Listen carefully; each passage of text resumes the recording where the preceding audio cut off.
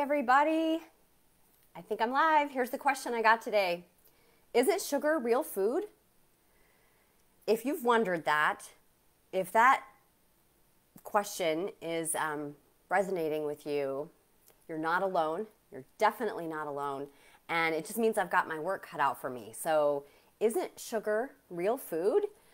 Before I go into the why it's not, we're going to do just a little unraveling of culture and propaganda and capitalism so that we can look at why so many of us think that white sugar is a staple food and that it's real food. And let's go. You ready? Welcome to Live Q&As with me. I'm Darcy. I'm the creator of the Vibrant Woman program. I am a founding member of Math Method, certified health coaches and practitioners. I got that title. That's one of the titles that means the most to me. I think aside from my title of mom, maybe, might be one of the ones that's most important to me because I earned that certification living through these principles, nose to nose with the work of my coach and mentor, Dr. Phil Maffetone, and his paradigm shifting. All of his work is very paradigm shifting because he, for the last many decades, has been talking about something that we're just now beginning to understand in the mainstream. It's still swept under the rug a lot, and we're going to get to that today.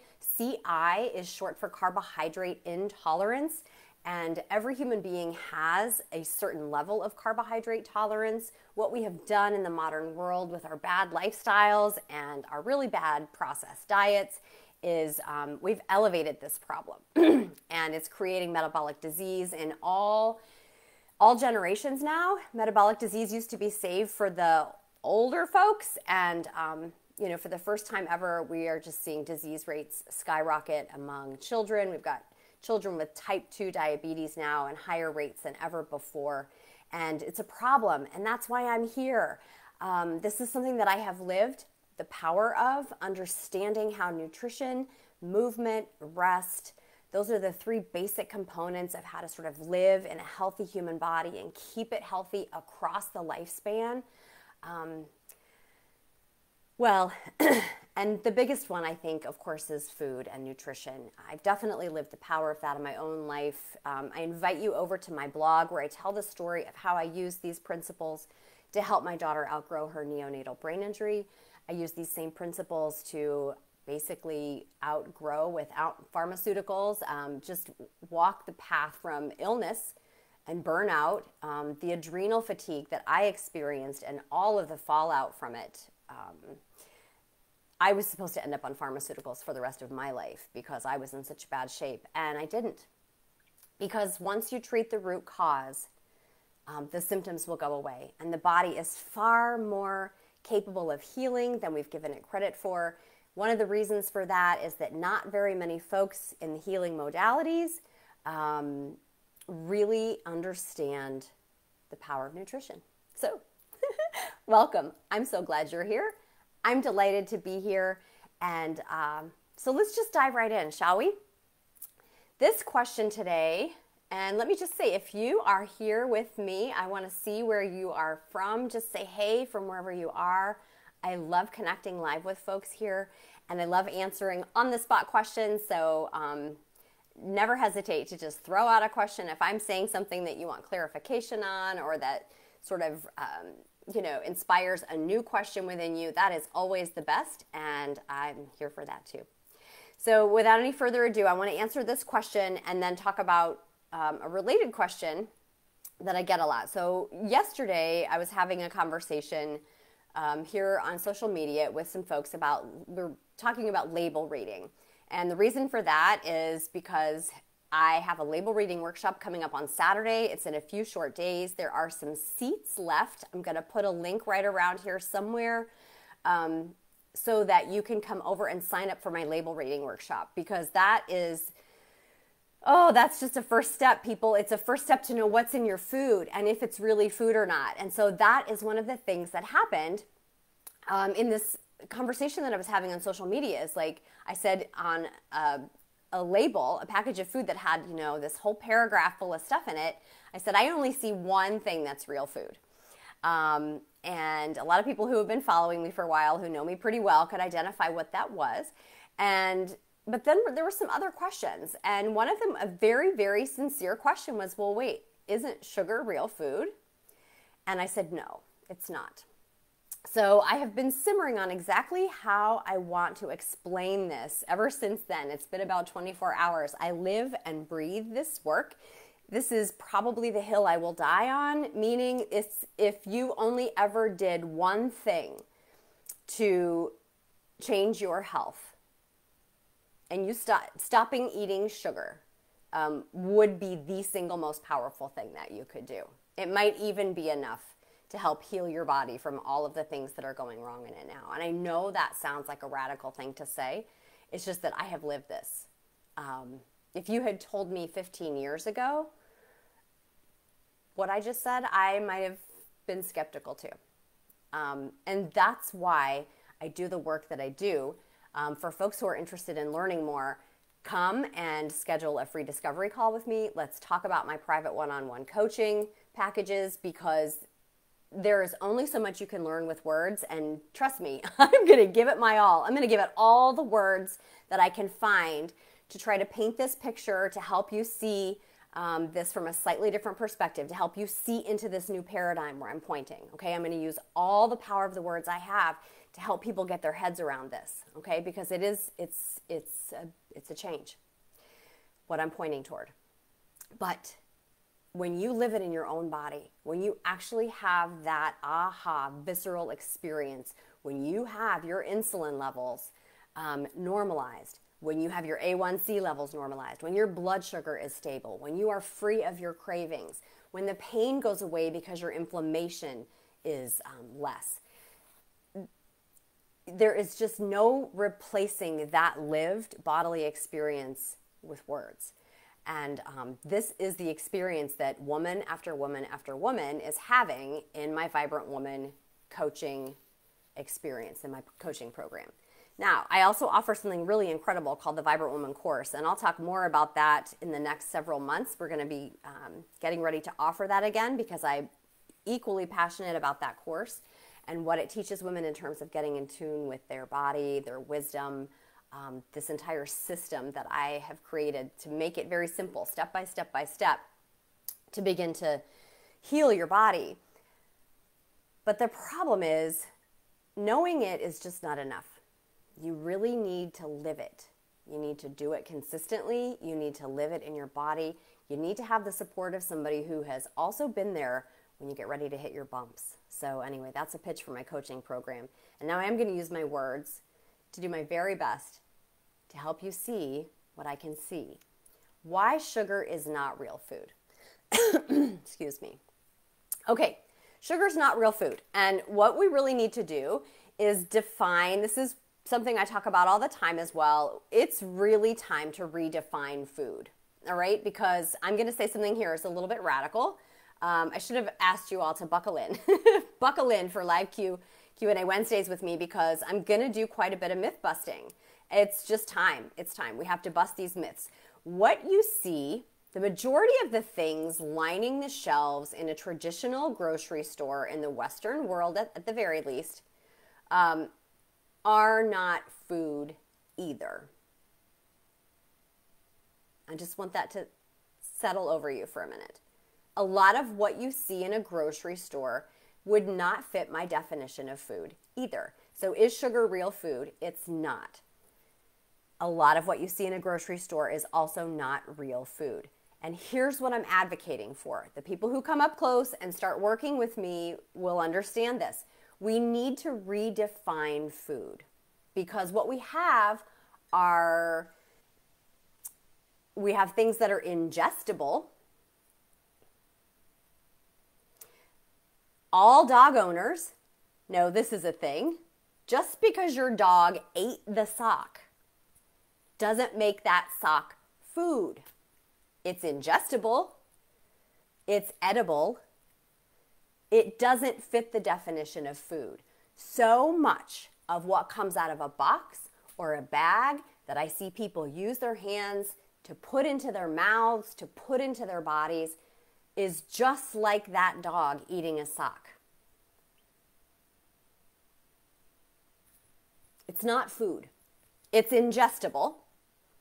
But I think to really have a good working definition of food that guides us toward health and wellness and longevity and well-being, and heaven forbid I say this word, thriving. Heaven forbid you go from just surviving in your body to actually thriving. What would the world look like if people felt good in their bodies most of the time? What kind of energy would we have available to live and love and sleep and play and create if we weren't constantly running from fixing one bodily broken problem to another? What might our cultures look like? What would our societies look like? What would our families and schools and cities look like if we were a majority population of thriving people? We know right now we are not. We know where this paradigm is leading us.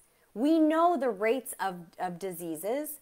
We know the wait time it takes to get in to see a nutritionist or a doctor or a dietitian. All of those people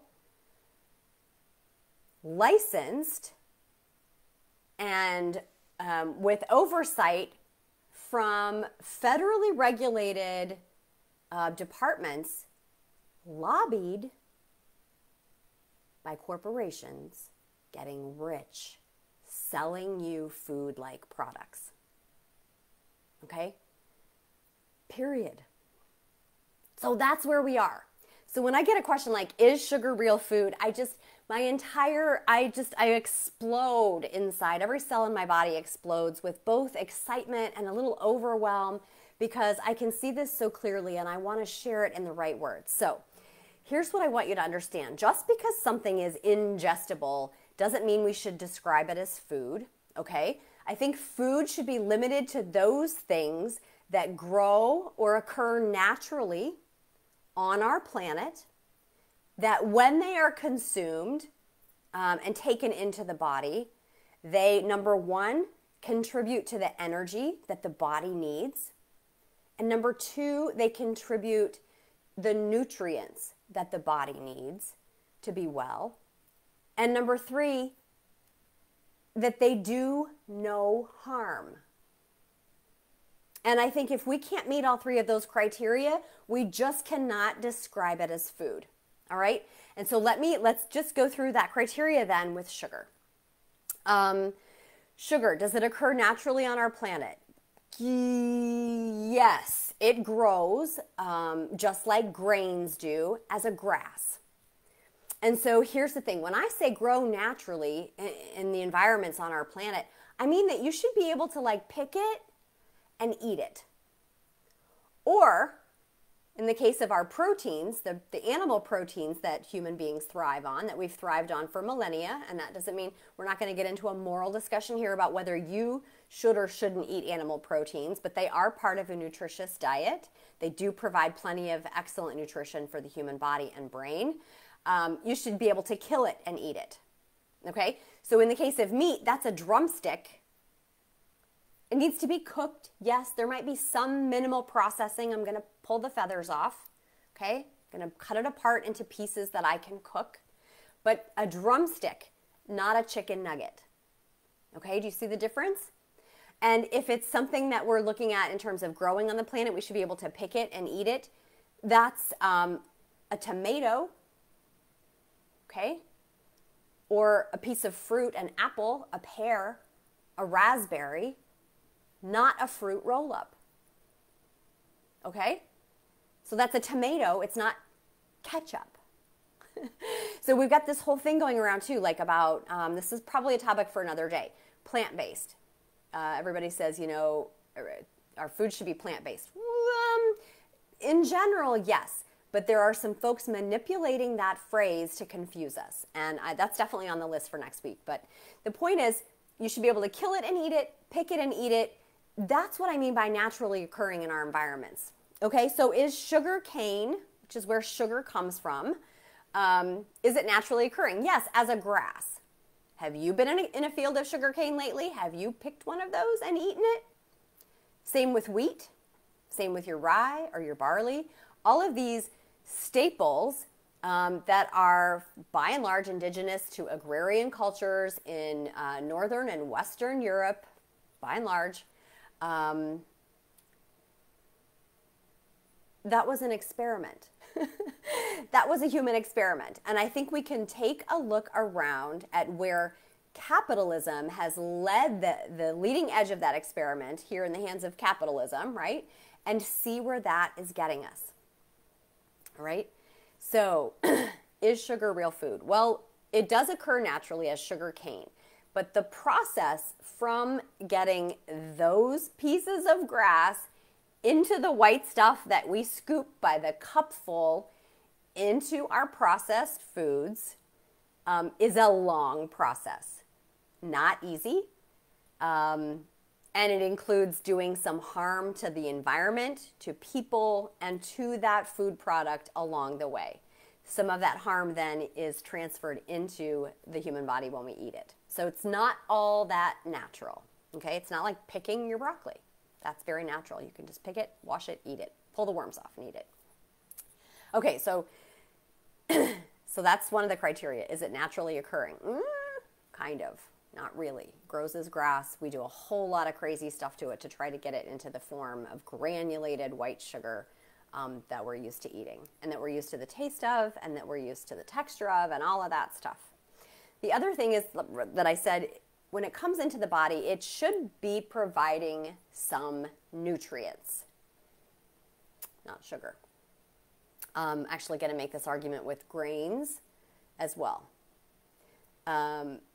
There's not significant natural nutrients there, not by the time it has been through its processing to turn into flour, to be combined with a couple of other ingredients, to be put into that thing that goes into that box, onto the truck, onto the shelf, and then, into your cart and whatever. So no, there's not significant nutrition. And we are talking about sugar in terms of the white, sweet stuff, cane sugar, but the reason grains gets lumped in here as well is because we need to redefine sugar as well. While we're at it, redefining food, we need to redefine sugar. I highly encourage you to come over to my YouTube channel and watch the hour-long video that I've done with my mentor, Dr. Phil Maffetone.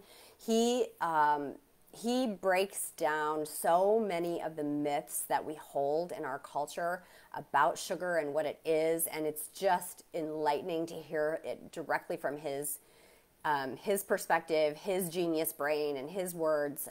So I invite you to do that. I'm going to paraphrase here for a minute just for our purposes today. Sugar is not just the white stuff that's sweet. It's all the white stuff that's processed into flour.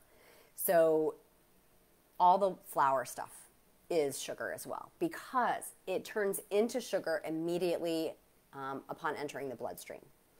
And so it has the exact same impact on our blood sugar stability, on our insulin response, on our A1C levels then, right, which is over time how our blood sugar is handling the ups and downs of this glucose insulin roller coaster that we've got going on from eating this processed diet. So those flour products turn to sugar in the bloodstream. They also are nutrient deficient. Like there's no significant nutrition there, which is why all of the bread products, and you can see it, this started in my generation. When we were kids, they started fortifying these foods. So they strip it all out in order to process it into the flour that we use to make we think we make a lot of different foods. And I say to people, like, if you're eating bagels and pizza and pretzels and cracker, like, you're not eating a variety of foods. You're eating two foods in a lot of different disguises, in a lot of different looking boxes, but you're eating the same two foods. So sugar and flour, basically. And it all turns to sugar in your bloodstream. Now, what they did is they started fortifying these because they realized they're stripping all the nutrition out to get them processed so finely as they do. And particularly what they add in a bunch of stuff, but particularly what they're adding back in are the B vitamins. When they're fortifying with B vitamins, they are using synthetics. Those synthetics are not well recognized or even remotely usable by the body. And what has happened over this generation or two now of folks being very high, their diets being very high in stripped, nutrient deficient, hyper fortified with synthetic vitamins foods. The human body has actually adapted to that with a gene mutation called the MTHFR. You can look it up. MTHFR gene mutation has everything to do with the fact that if you're heterozygous for this, or even if you're homozygous, you cannot even use your natural folate now. Your body is deficient in its ability to process folic acid because it's been trying to adapt to the environment of your terrible processed hyper fortified foods. So this is a topic we'll go deeper on another week's Q&A as well. I think this will be up next week as well. But look it up. The MTHFR gene mutation means you can't process your folic acid. Folic acid is critical for the brain. So depression, anxiety, learning problems, all of that related to this. Also because folic acid is important for a fetus in utero. Women that have this problem are more likely to miscarry, to not conceive at all, to have shortened luteal phases to their cycle. Like, this is a whole thing. And there's a lot of people out there chasing symptoms, trying to figure out all these mysterious symptoms, and they're totally related, and they're related to the gene mutation that we've got going on. As many as a third, as many as about 30% of adults in Western cultures now have this because we've been eating fortified grain products. All right, so is it naturally occurring? Sugar. We talked about that. Grains too. Does it provide nutrition? It doesn't, except the synthetic stuff that we've just discovered should not be there anyway, so that does not count as nutrition. No, those are harmful. And then the third question is, does it provide energy? So this is the other question that I sometimes get, and I want to bring this up and answer it now because it's a related question. So isn't sugar a good source of energy? Well, the answer to that is also no, it is not. What we hear a lot in terms of sugar for energy is that our cells require glucose. Well, yes, there's a piece of that is true. Many of our cells do require glucose to burn for fuel for their cellular processes. But the problem is there are only a handful of cells that actually must burn glucose. Most of the other cells in a human body were evolved to and prefer to burn fat for fuel. And where we have gotten into trouble, I discuss this almost every single week in this Q&A in some form or another, is this understanding of this metabolic problem that we are programming our body's cells to burn sugar by the way we eat so much sugar and foods that turn to sugar. And we are very high in stress in the modern world, so we're not getting adequate rest. Or we're not getting adequate recovery because our workouts are too high and stressful. So we're training our bodies to burn sugar, and we're feeding our bodies sugar. And now we have this terrible roller coaster of number one, low energy and fatigue, and number two, metabolic disease, because the body is trying to adapt and it just cannot keep up with this and be well. It's a recipe for disease, is what it is. So the problem is, a lot of us think that in order to have energy, we need to eat some sugar. And one of the pieces of evidence is just like, oh, look at those kids when they're all sugared up and they have all that energy. Well, a sugar high, number one, it actually doesn't feel good. I don't know if the last time you've ever done that to yourself or really taken a close look at the way those kids are behaving. They don't feel good. Number two, it's not sustainable. So what happens after a sugar high is a sugar crash. That doesn't feel good either. And again, these highs and lows, this is the recipe for metabolic disease. It impacts children's brains, adults' brains. It impacts every aspect of our metabolic health. This is not the way energy was meant to be created or used in a human body.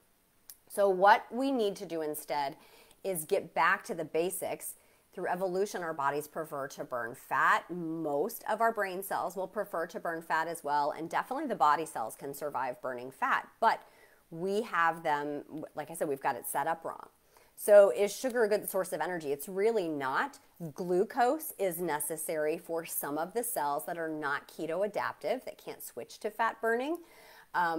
But that doesn't mean we need to eat sugar for that little bit of glucose. That little bit of glucose that's actually necessary, and a little is the right amount, because then it doesn't require the insulin response that comes out and removes the glucose and causes, the blood sugar high and then the blood sugar low, which is where your cravings start all over again, and you go looking for some form of sugar, and then, there we are. So I help people get off this roller coaster. I help them heal their bodies and their brains from this. It does mean that we have to change the way we eat, the way we move, and make sure we're getting adequate rest. Those are the three basic pieces to this. But the idea is that little bit of glucose that certain cells in the body do need can come from your vegetables. Okay, there's plenty of glucose available there. It can come from some of your protein. The body knows how to make glucose from those sources, and the rest of the cells will be actually much, much happier burning fat. And even in the healthiest and leanest among us, there is plenty of stored fat available for unlimited energy. And that is the promise of switching over into a fat burning metabolism that my program offers, is this idea of unlimited energy. So just want to leave you with that thought. So is sugar real food? It's not. It's not all that naturally occurring because it's highly processed. It does not have nutrition in it. It is not a good source of energy for the body. And let's go to the fourth thing there then, is that it should not cause harm. But unfortunately, refined white sugar and refined flour products, all of those that turn to sugar immediately in the bloodstream after being consumed, they do cause harm. How much time do we have? I'll just give you a couple of the basics, the way that they cause harm. One is that blood sugar instability roller coaster that I've just described to you. I describe it almost every week in a Q&A session. It's this idea that too much glucose hits the bloodstream. It is a toxin. So you do not want glucose circulating in your bloodstream for very long. If it touches tissues, it's a toxin, and it's very destructive.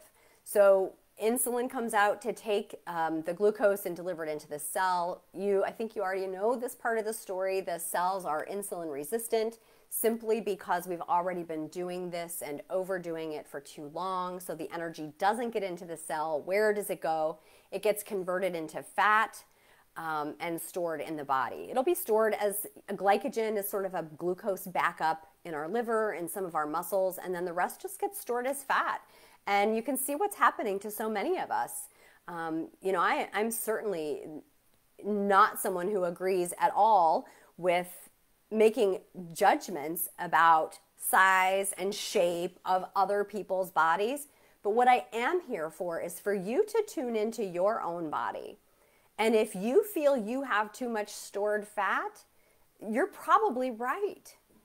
You're probably right. And too much for who? Well, for you, for what feels good to you. We all need some. We need some stored fat. It's a healthy layer of fat that protects us from damage from the sun, that protects and insulates our organs, that keeps us warm in the winter, keeps our brains going and humming along, healthy fats. But if you have pockets of stored fat on your body in places that don't feel good to you, you don't have to gaslight yourself out of that.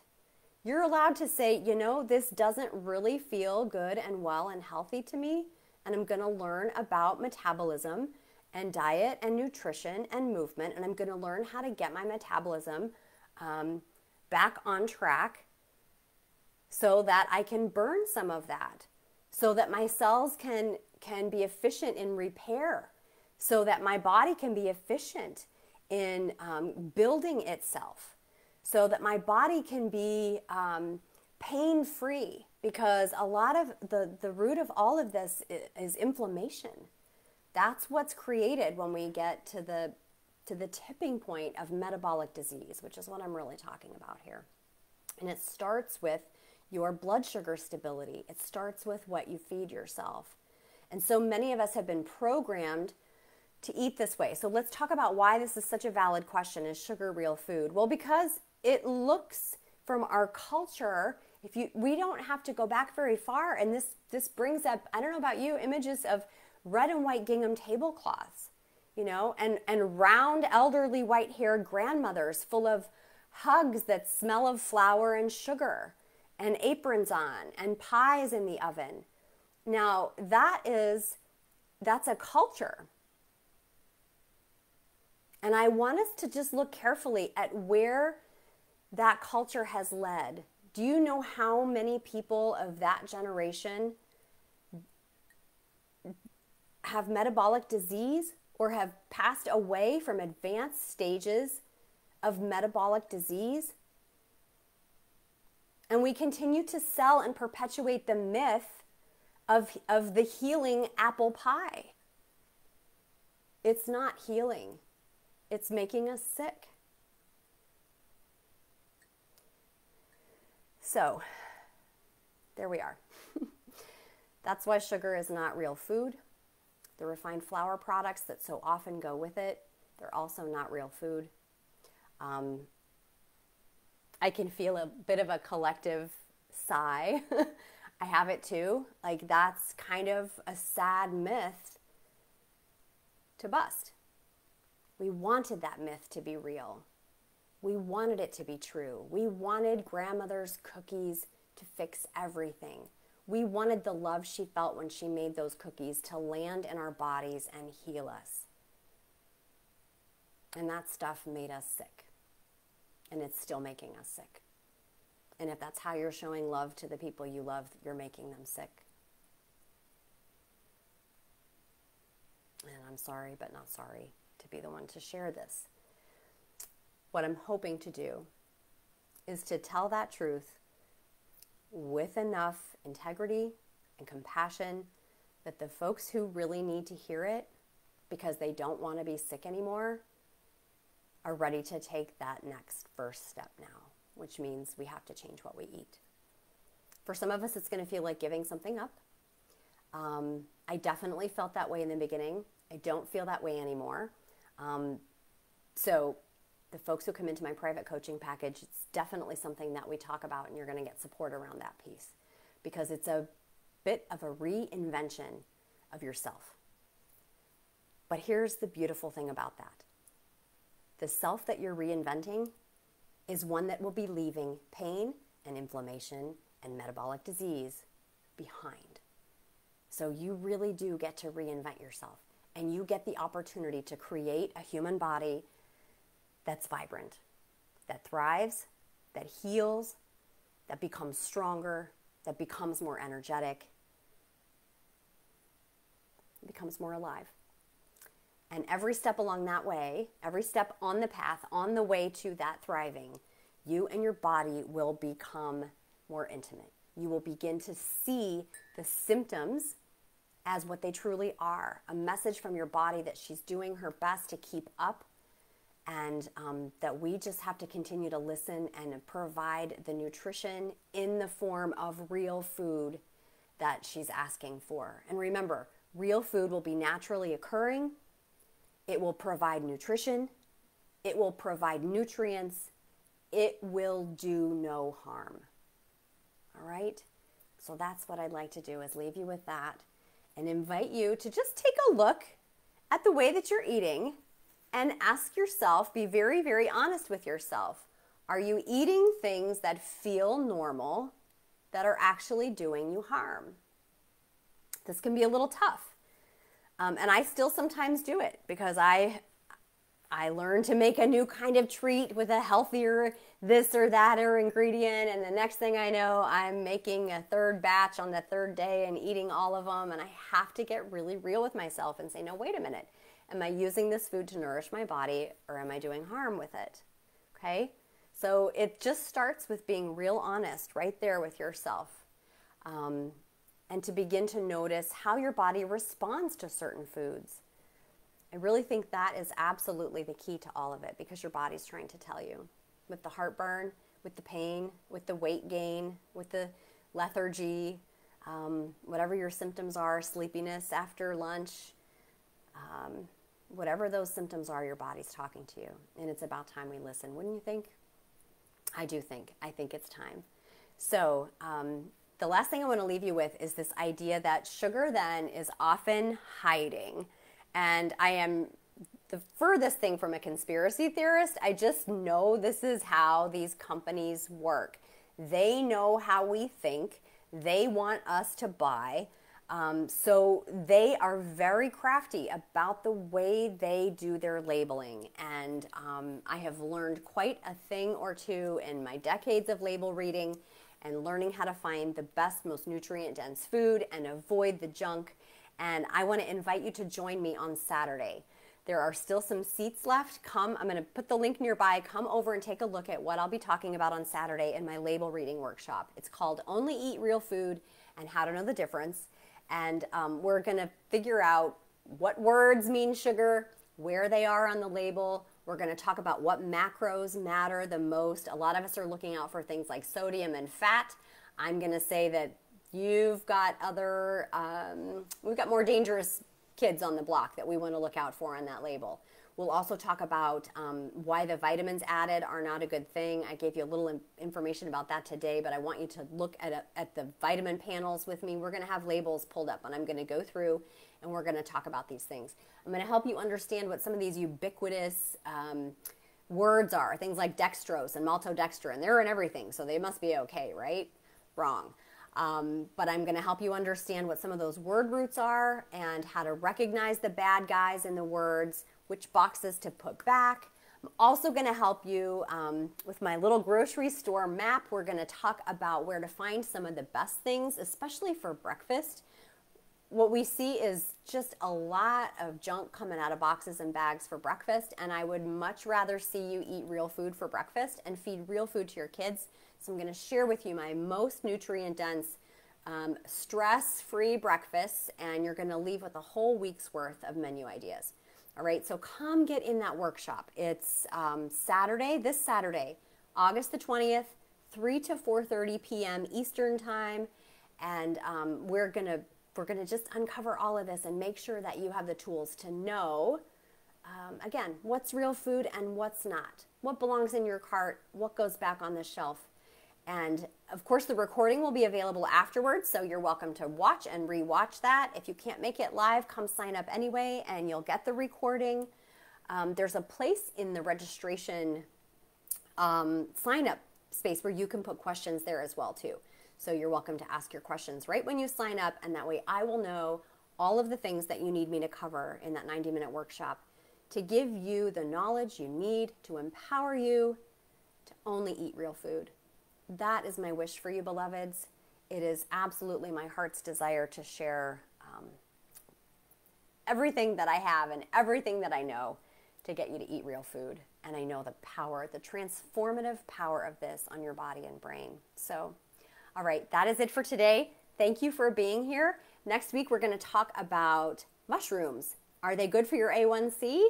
And we're also going to talk about the things you should be taking to keep your cholesterol in check. Cholesterol is a big issue these days, and we're going to uncover it next week. So I'll see you then. Thank you so much. Take care, and only eat real food.